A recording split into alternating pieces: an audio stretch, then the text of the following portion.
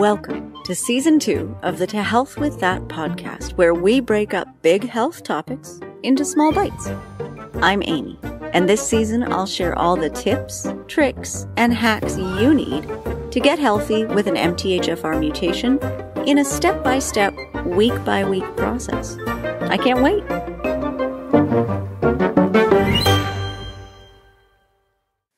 Hello and welcome back. So this week, I want to talk about preparing to get healthy with MTHFR.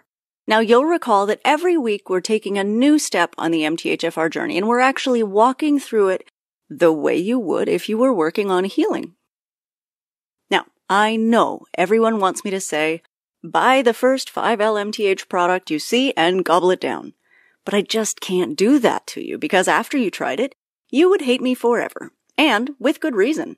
Jumping into 5-LMTHF before you're ready to do so can create a kind of nightmare scenario for your body, in which you've suddenly got a resource that's been in short supply, but none of the supportive structures around that resource. So toxins are dumping left and right but can't actually be eliminated, neurotransmitters are bobbing up and down like pole vaulters, and mood, energy, and sleep are desperately trying to keep up. In short, that way, there be dragons. The only real correlation I can make with the MTHFR journey is the process of pregnancy. You can try to rush it, but it's going to work out badly 9 times out of 10. You've just got to go at the pace of the project and not get ahead of yourself. This requires laying a good foundation, even though that's the boring part. Believe me, in this case, we want to prevent the fireworks. So this week, let's talk about the prep work at the very baby beginnings of the MTHFR journey. This will take 3 things. Number 1 is a symptom tracker. Number 2 is one heck of a pantry overhaul and some carbo loading. Enjoy that part. Number 3 is a talk with the family, significant others, and possibly your pet hamster.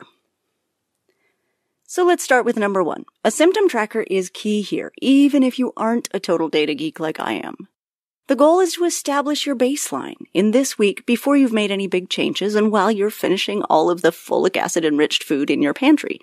That's the next part. For many of us MTHFR folks, folic acid-enriched food and supplements actually contribute to the symptom picture, but you never know it because it's always there in the background. So until you stop folic acid, it's just normal for you.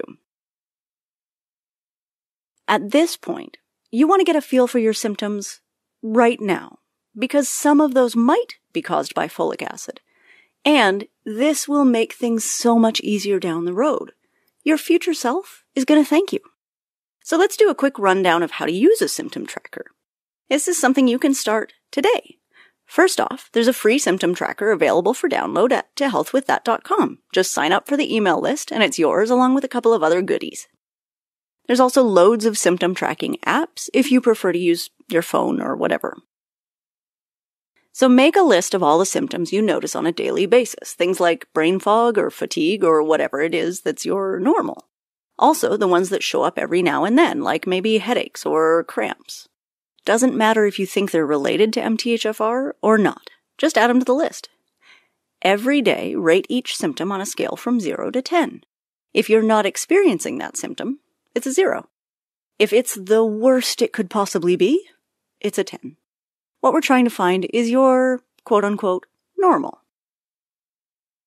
The goal here for future self is to be able to tell when you're moving forward and when a change has been worth it. Also, when it hasn't been worth it, or, even worse, when it's pushing you backwards or causing symptoms. Responses to different supplements are incredibly varied with MTHFR. And so it's really important to keep track of what works for you, because there isn't any one-size-fits-all this works for everybody plan. What we want is to get a clear picture of you right now. That is because next week, we're going to make a big change. Next week, we'll take all of the synthetic folic acid out of your diet and supplements. Taking synthetic folic acid out of your life has to happen with MTHFR. There's really only one study done in this area, which is a tiny amount of data, but it's very compelling and essentially indicates that taking folic acid for people with MTHFR mutation, or taking too much folic acid for everyone else, actually blocks the pathway it's supposed to help.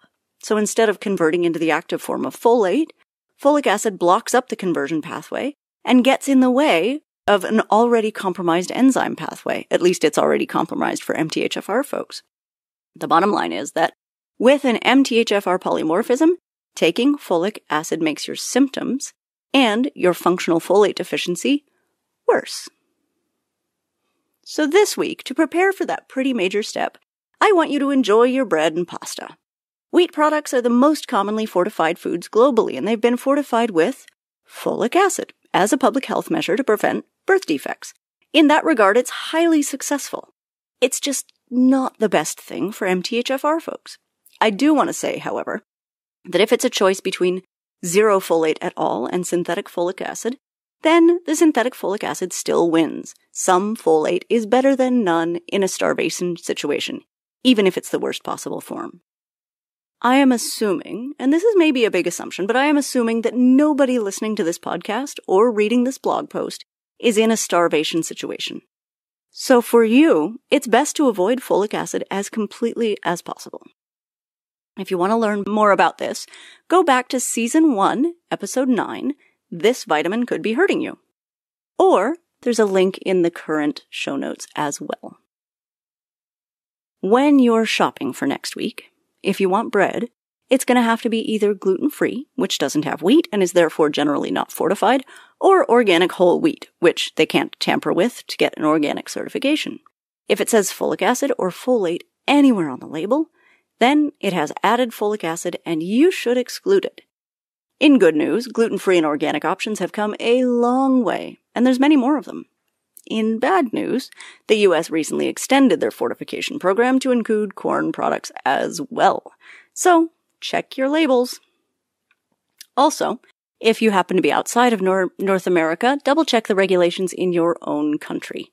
In most places, wheat is the most commonly fortified food.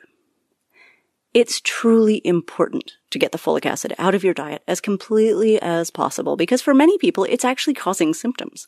These could include depression, anxiety, inflammatory conditions like pain, or overarching issues like fatigue or insomnia. And you would never know unless you took it out and symptom tracked. Also, check your vitamins, supplements, energy bars, meal replacement powders, energy drinks, birth control pills, and prescriptions.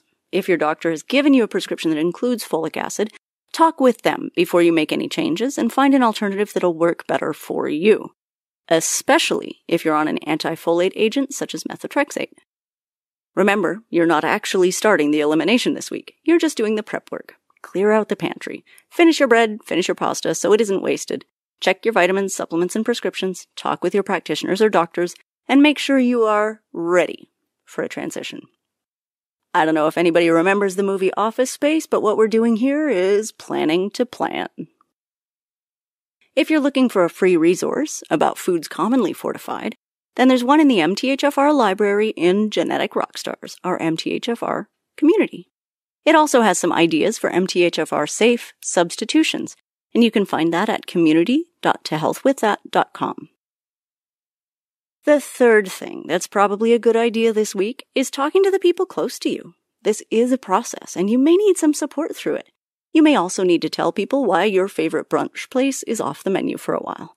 Because avoiding wheat products is super strange at first, and culturally, it's a huge commitment. We make everything out of wheat. Like, everything. So this is the hardest change you'll ever have to make on this entire journey. I am so glad I warmed this season up with the hardest thing I'll be asking you to do. That's great marketing on my part. If any of you stay with me, next week we'll actually start taking folic acid out of your life. After that, I should have eliminated my entire audience. So thank you so much for listening, and I really hope you stick around for all of this.